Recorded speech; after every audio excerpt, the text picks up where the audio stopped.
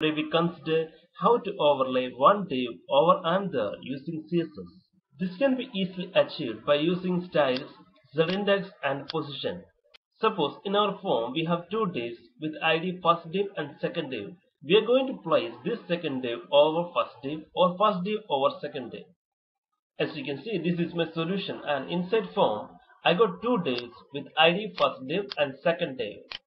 For first div I have provided the style width is equal to 150, height is equal to 150, background color is equal to red, and position absolute. And for second div, I have provided width 200 pixel, height 200 pixel, but background color is equal to blue, position is equal to absolute. Let's save it and run this application. Yes, if you have noticed, the red div is beneath the blue div. Now, I am providing some styles so that this red div would come overlay the blue div. So here we want the red color div should come over the blue color div.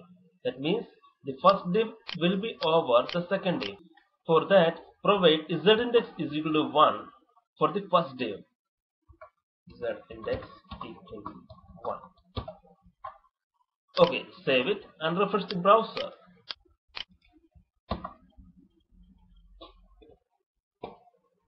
Yeah, if you notice, the red color div is over the blue color div.